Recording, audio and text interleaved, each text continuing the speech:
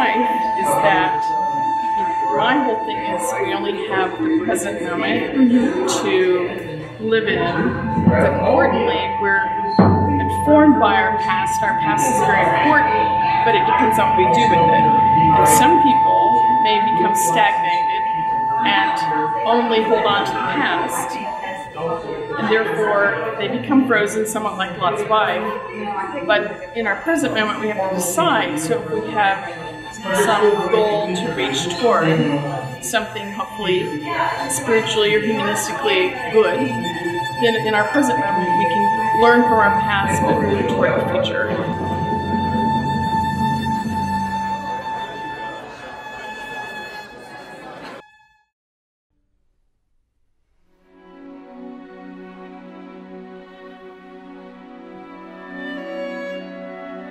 Remember her turning her gaze to the floor, how she saw red when her husband said they were leaving, hearth and home, warm bread and salt, chores unfinished, dreams undone. Remember her reaching for sandals to traverse burning sand, and to bind back her hair a tight-fitting band.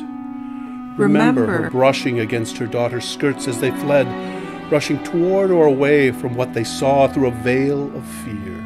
Remember her escaping Sodom's streets, soon to be ashen and wailing for the two daughters left behind. Remember her following her husband, blinded by wind and sand and tears, tripping over hot stones, stumbling over the cast of long shadows. Remember her smelling the heat that pressed her legs and neck, and her hearing the crackling flesh, the screams of people she passed at the market, the cries of babes who fed at her breast. Remember her touching their faces. Remember her turning like a child in the womb and walking in a dream through the rooms of her house, finding one room new to her, there all alone. Remember her glancing back to sing her redacted name to the city. Remember her freezing as she observed God's hand. Something within her crushed, not a foot or an artery, but remember her holding her grandchild's doll, its broken leg, what she bound with twine before the angels came. Remember.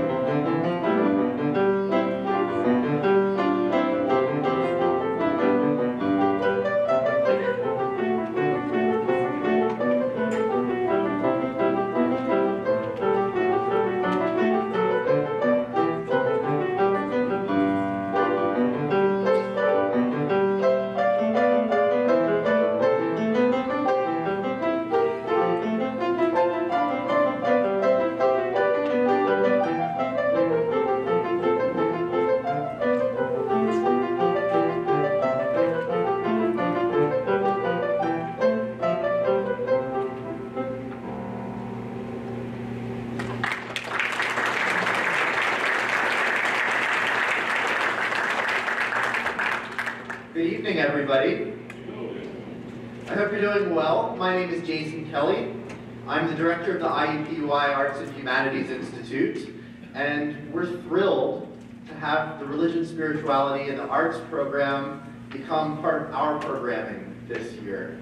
And we're very happy and appreciative to our other partners, including the Christian Theological Seminary and the JCC, for partnering on the RSA program. In particular, I want to thank Lev Rothenberg for helping us organize and host this event and exhibition here at the JCC. And there's lots of people to thank, and I know Sandy's going to thank some of the faculty. But I want to thank Sandy for her leadership in this program, and Callie Smith, who's the new program manager for the Religion, Spirituality, and the Arts program. They've just done an amazing job this year, and we're looking forward to seeing what they do next year.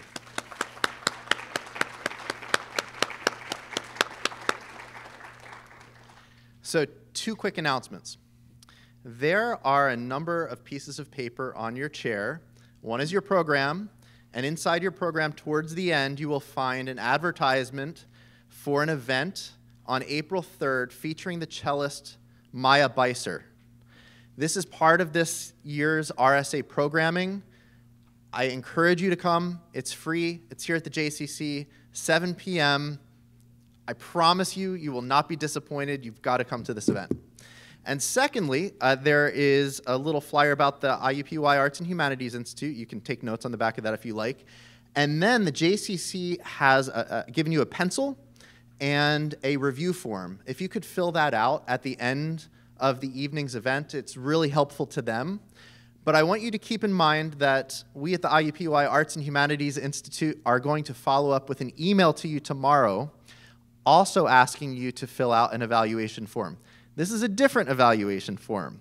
This is an evaluation form for our funders who funded this program, which is the last group of people I want to thank, and that's Lilly Endowment for their support of the Religion, Spirituality, and Arts program. So, without further ado, I'm going to invite Sandy Sasso up on the stage.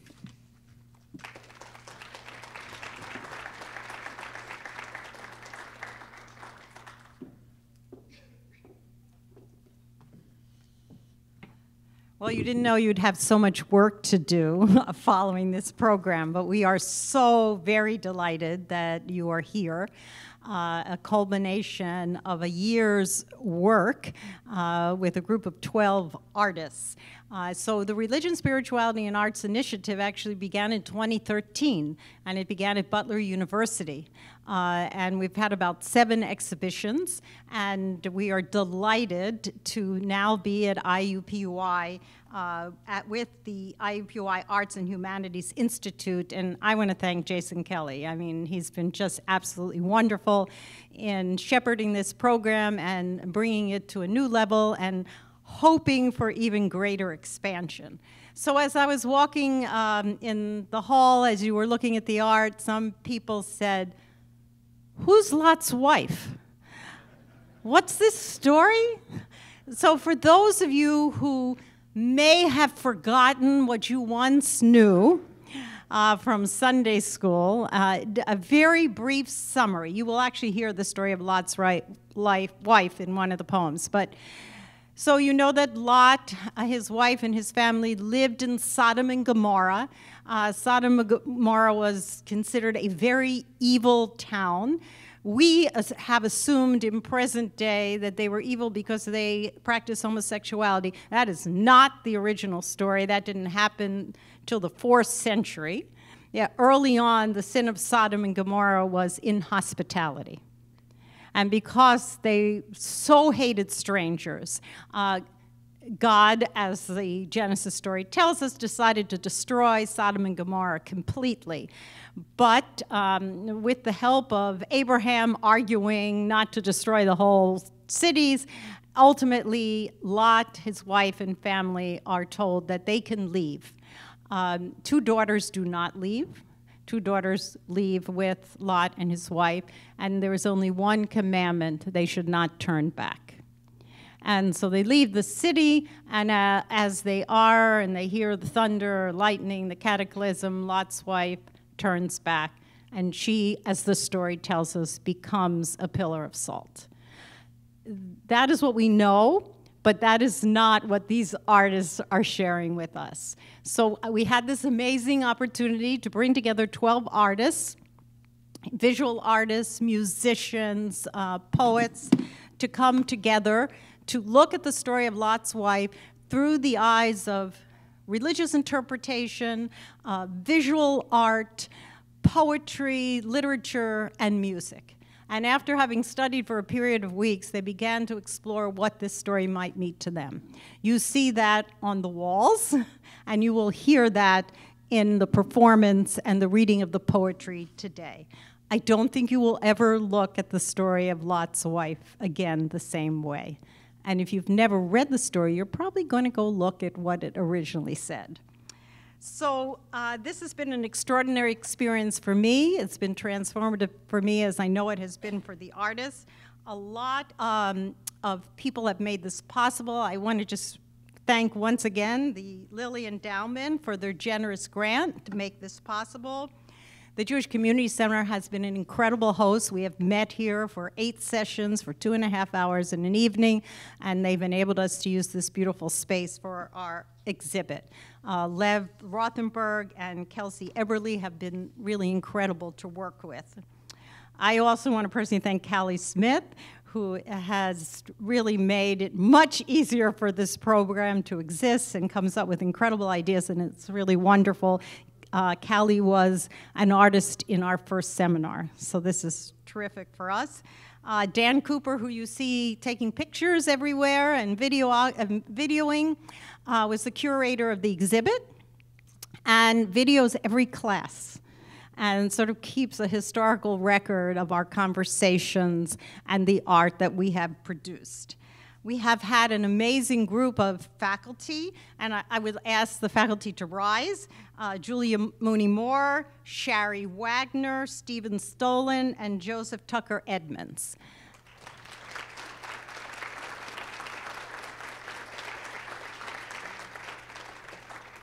Understand the faculty don't just come one time. They come for the sessions, and they really become part of our seminar, and I've learned so much. It's been wonderful. So I would first like to ask all the artists in this seminar, whose names, I'm going to read all the names, they're in the program, all the artists from this seminar to please stand so people can recognize you and thank you for the work you've done.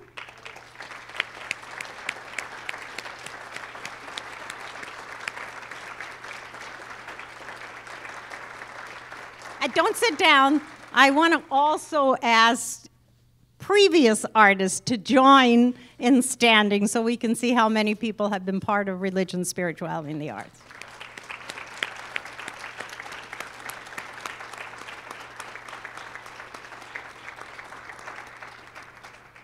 If you know artists, or you yourself, you can sit down now. If you know artists, or you yourself are an artist and have not participated in the class, we would love for you to apply.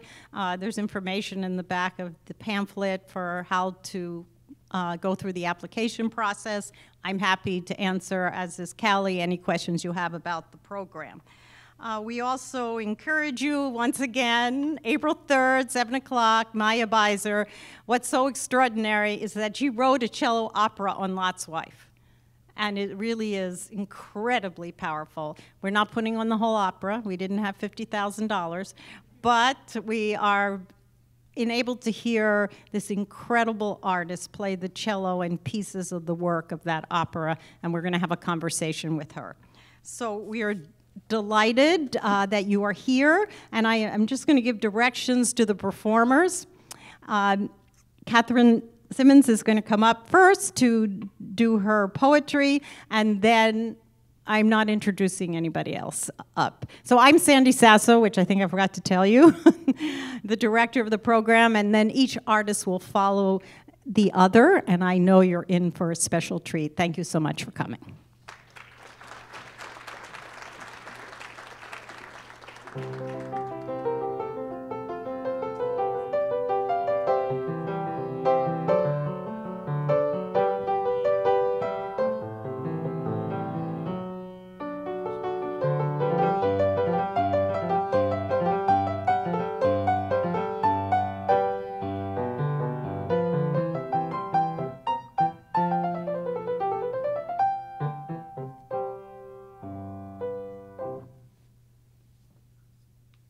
I want to introduce my brother, John Simmons, who's going to help me read the poem. He's going to read the text of Genesis, and I'm going to read the words of Lot's wife, Edith. But before we begin, I just want to make a couple of quick notes about the poem to help you understand it.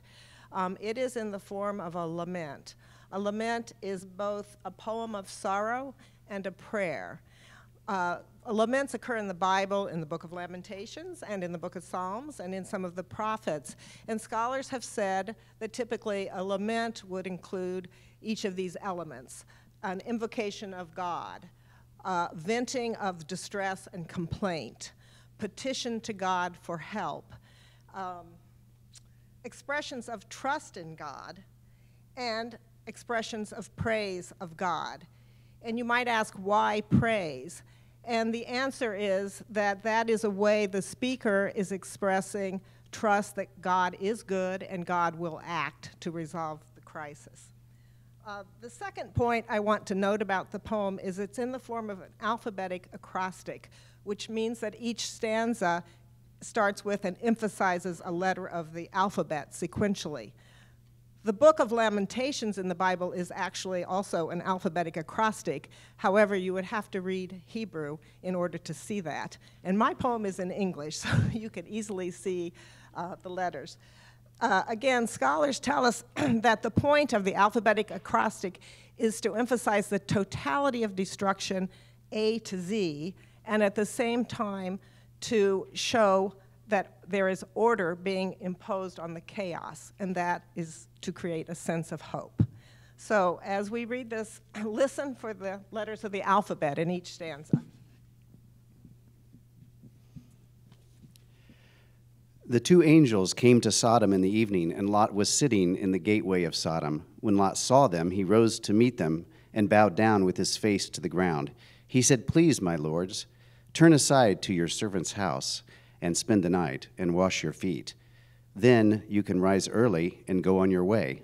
They said, "No, we will spend the night in the square." But he urged them strongly. So they turned aside to him and entered his house, and he made them a feast and baked unleavened bread, and they ate. Awake, God of my ancestors, advise Edith. Answer me, God of our family home. I am afraid. Broken brooms now lie scattered with bones of dead kin. Beams above me are cracking. Blood stains my floor. Cabbage and challah I gave our guests, cooked on my hearth. Burnt corpses I received in response. Carnage of children. But before they lay down, the men of the city, the men of Sodom, both young and old, all the people to the last man, surrounded the house, and they called to Lot, "Where are the men who came to you tonight? Bring them out to us, so that we may know them." Lot went out of the door to the men, shut the door after him, and said, "I beg you, my brothers, do not act so wickedly. Look, I have 2 daughters who have not known a man. Let me bring them out to you, and do to them as you please. Only do nothing to these men, for they have come under the shelter of my roof." Donkeys bray all night, hounded by death and dust. Dogs yelp and snarl in the dark. Demons slink about. Earth collapses and life shrivels, evil thrives. The evening star is shrouded in grit. Enemies crouch near. Firstborn daughter, you must flee the furious horde. Foreigners have provoked fear among us. Fires blaze. But they replied, "Stand back." And they said, "This fellow came here as an alien, and he would play the judge. Now we will deal worse with you than with them." Then they pressed hard against the man Lot and came near the door to break it down. But the men inside reached out their hands and brought Lot into the house with them and shut the door. And they struck with blindness the men who were at the door of the house, both small and great, so that they were unable to find the door. Gardens of the Jordan plain, barren as graveyards. Gone are the times of gathering grain. Our grass is dead. Holy One, you trample hope, harrow it. Have you turned from Abraham's clan, hidden your face? Infants in empty homes lie dead.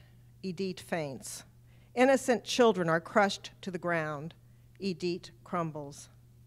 Jars of red wine fall on stone. Jays fly to the hills. Jackals howl. Then the men said to Lot, "Have you anyone else here, sons-in-law, sons, daughters, or anyone you have in the city? Bring them out of the place. For we are about to destroy this place, because the outcry against its people has become great before the Lord, and the Lord has sent us to destroy it." Kindle in us the flame of contrition. Hear our keening plea. Kiss us with the kiss of peace, O keeper of homes. Like cranes in the evening sky lit by the sun, like lavender in the field is our God, lovely to behold. So Lot went out and said to his sons-in-law, who were to marry his daughters, "Up, get out of this place, for the Lord is about to destroy the city." But he seemed to his sons-in-laws to be jesting. When morning dawned, the angels urged Lot, saying, "Get up, take your wife and your 2 daughters who are here, or else you will be consumed in the punishment of the city." Mourning will cease when Yahweh acts. Misery will abate. Malignant hatred will be overcome, the mob stilled. No one is a stranger to you, native or alien. We are like nestlings with open mouths, nourished by you. Only the living can esteem you, omnipotent God. Oblations will not flow from a corpse, only rot.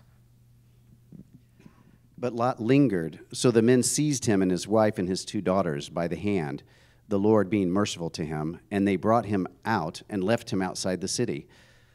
When they had brought them outside, they said, "Flee for your life. Do not look back or stop anywhere in the plain. Flee to the hills, or else you will be consumed." Pitched into chaos by the cataclysm, your people panic. Perplexed without your succor, the Sodomites perish. Quell this cruel firestorm, O Lord, quench your wrath. Quiet the sucklings' screams. O quicken us. Remember how you saved us before from ruin and hunger. Raging drought killed our sheep, yet you revived us. And Lot said to them, "Oh no, my lords, your servant has found favor with you, and you have shown me great kindness in saving my life. But I cannot flee to the hills, for fear the disaster will overtake me and I die. Look, that city is near enough to flee to, and it is a little one. Let me escape there. Is it not a little one? And my life will be saved." He said to him, "Very well, I grant you this favor too, and will not overthrow the city of which you have spoken. Hurry, escape there, for I can do nothing until you arrive there." Therefore the city was called Zor. The sun had risen on the earth when Lot came to Zor. Then the Lord rained on Sodom and Gomorrah sulfur and fire from the Lord out of heaven, and he overthrew those cities and all the plain, and all the inhabitants of the cities, and what grew on the ground. Save me, God, for brine and sulfur sting me. I will sacrifice my own supple flesh as penance, a ransom of salt. Tearful and dauntless, I stop. I turn back. Taut and crusty, my astonished mouth. Torpid, my thick limbs. But Lot's wife behind him looked back, and she became a pillar of salt. Understand what I am choosing, unhinged by grief. I bear witness to creation's upheaval, the undoing of all. Void is the vast, harsh desert. Vowing to remain, I stand vigil, voiceless, a dove of peace. Abraham went early in the morning to the place where he had stood before the Lord, and he looked down toward Sodom and Gomorrah and toward all the land of the plain, and saw the smoke of the land going up like the smoke of a furnace. So it was that when God destroyed the cities of the plain, God remembered Abraham and sent Lot out of the midst of the overthrow when he overthrew the cities in which Lot had settled. Witness to God's bitter judgment, I am the warning. The wicked will remember Sodom.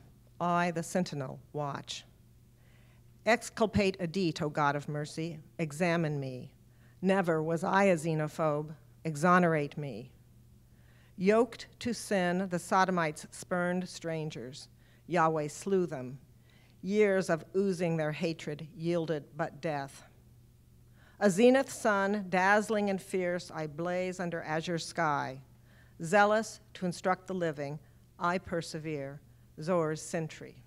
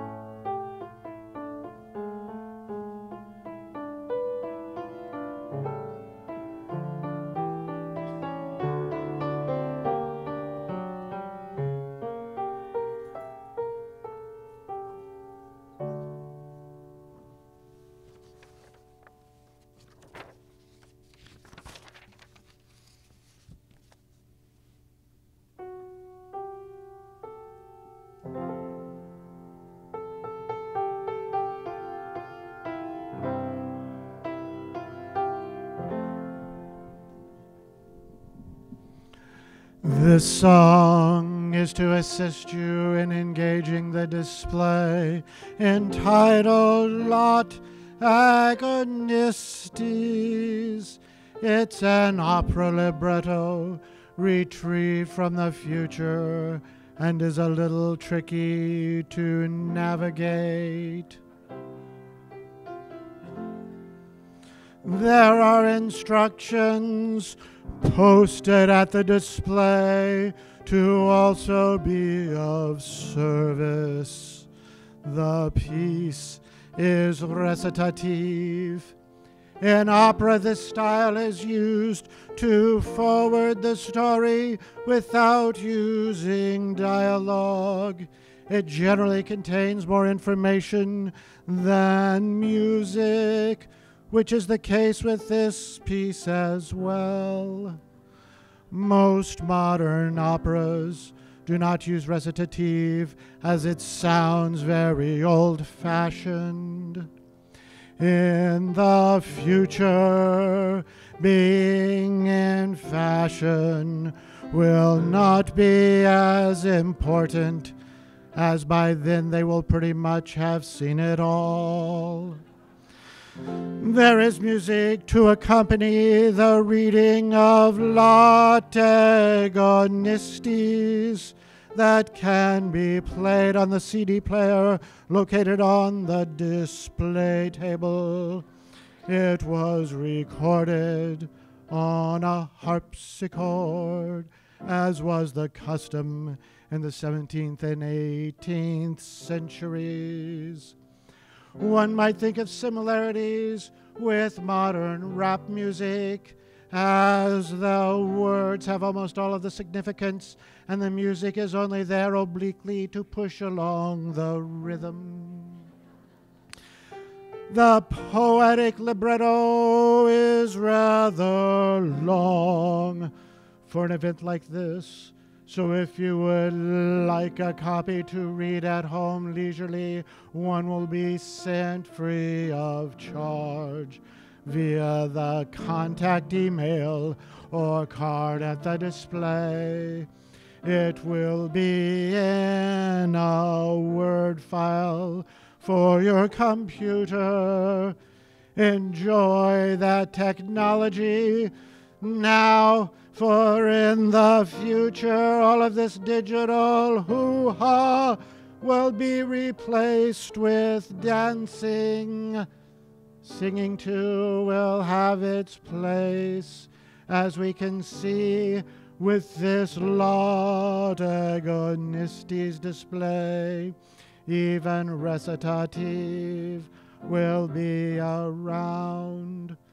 So nice to have you with us all. And now back to the Bach.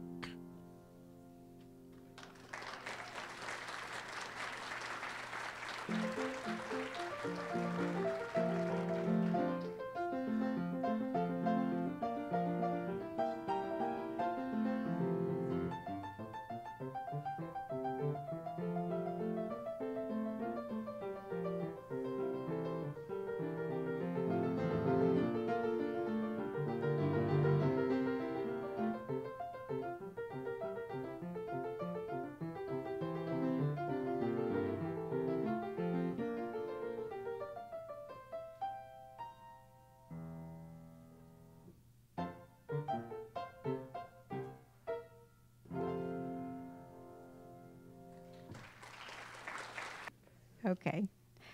I just wanted to give a bit of context to the poem I'm about to read.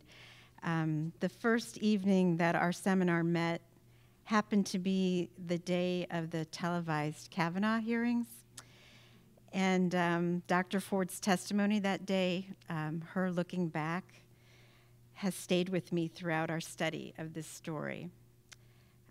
My poem is written as a message to Lot's wife. To you whose husband was Lot. Our first real encounter was in the evening of a day when another woman dared to look back.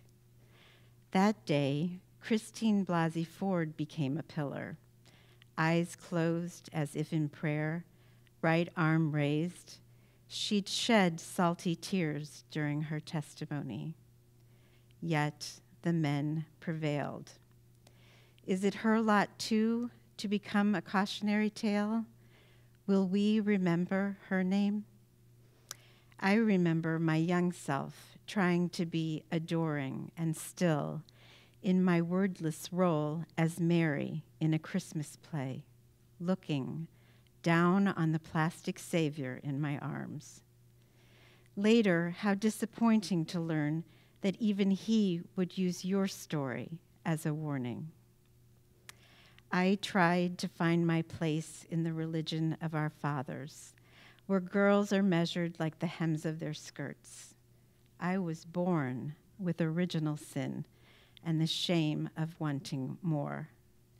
Perhaps I threw that baby out with the bathwater, but I found no role for me in the stories where women like you are cast, the victim or vamp, bit parts in someone else's drama.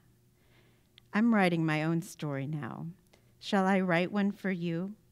Tell me your name.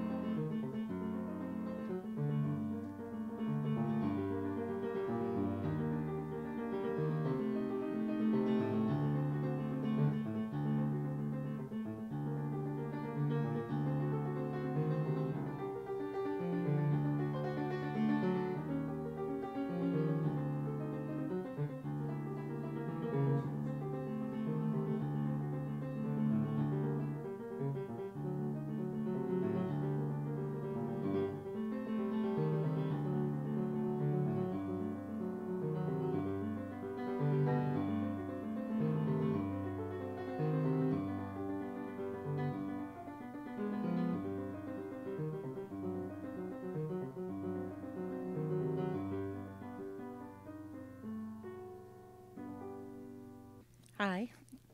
I wrote 3 contemporary American sonnets that were actually inspired by the words of St. Augustine in response to the Old Testament story of Lot's wife, when he said, "Don't turn back when you're being saved," which I thought was good advice.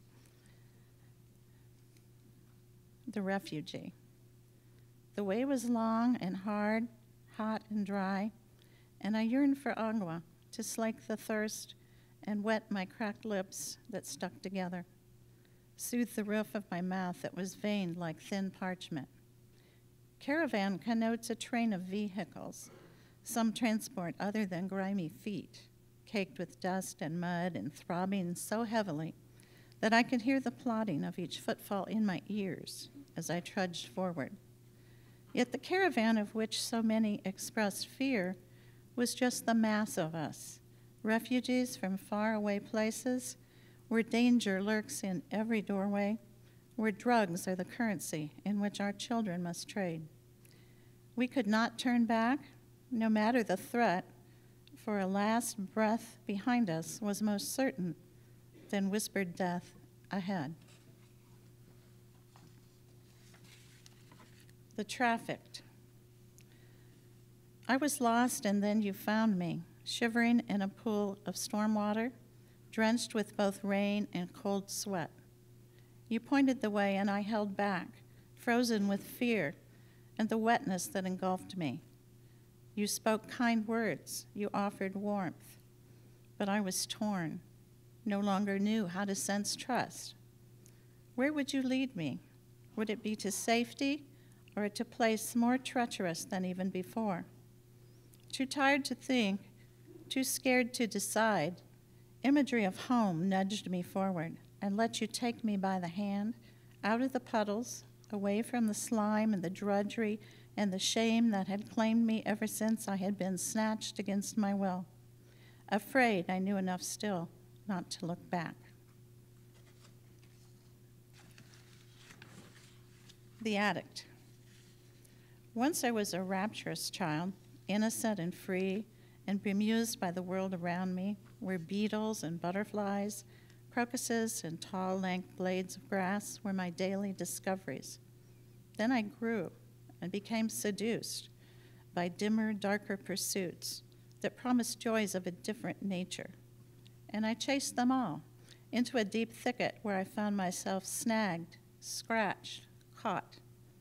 Yet the hand of someone who loved me reached in among the brambles and beckoned. A firm voice, cautioning, called me to crawl away from temptation and to see me urges ensnaring me. The voice was loud and persistent and strong.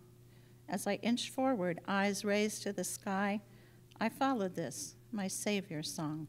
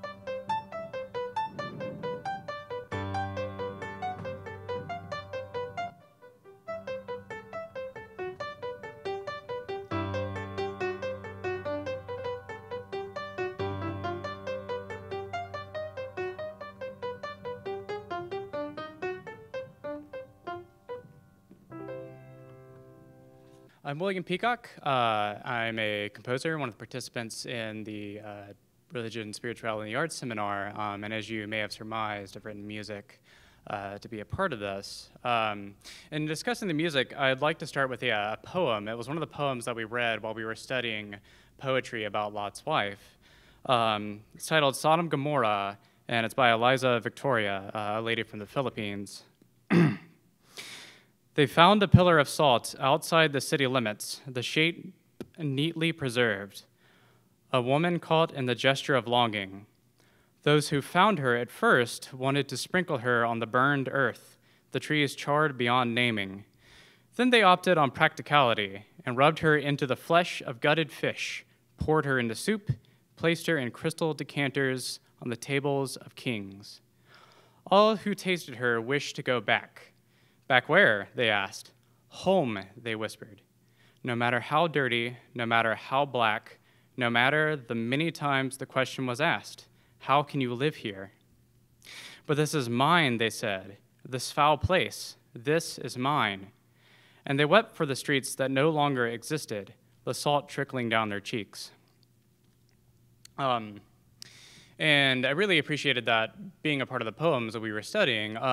Before that time, I didn't have much connection with Lot's wife in particular. And it was really helpful because it created some empathy for her. From my own faith didn't cost me a tremendous amount. It's cost me, but it's been more like personal things. It hasn't been like I was disowned from my family and everything. It's not like my whole life was destroyed.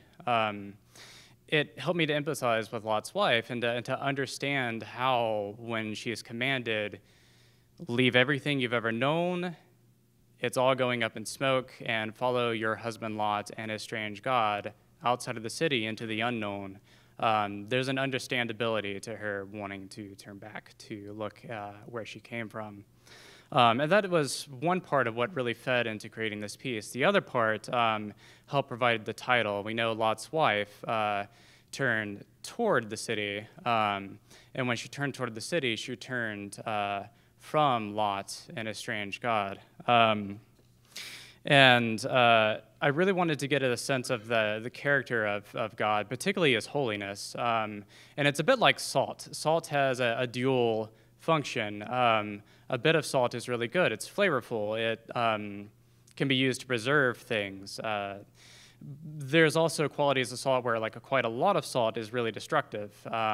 If you've heard of armies destroying cities, they will sow the ground with salt to prevent anything from growing there ever again. And so there's sort of a dual nature to it. And in reading the story and trying to get at sort of Lot's wife's perspective, I really wanted to get at the sort of dual nature of God, the sense in which God's holiness in one sense is described as very desirable and very good, and in another sense, God is destroying the city.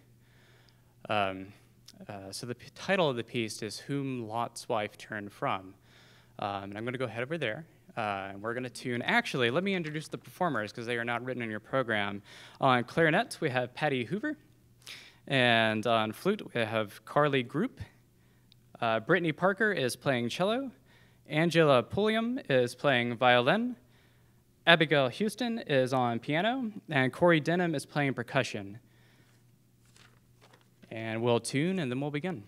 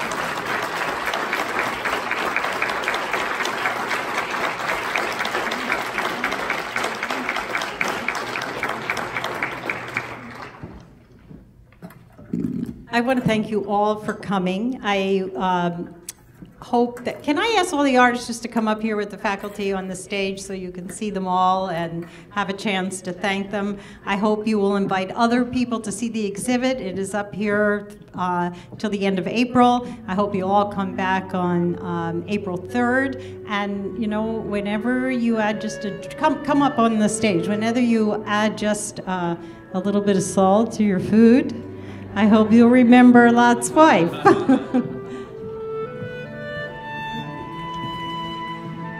So if we can just all, well, let's wait till everybody comes up. There is one artist, unfortunately, who is in the hospital, but she will be with us on April 3rd. So her artwork is up here as well. So let us thank everybody who made this evening possible.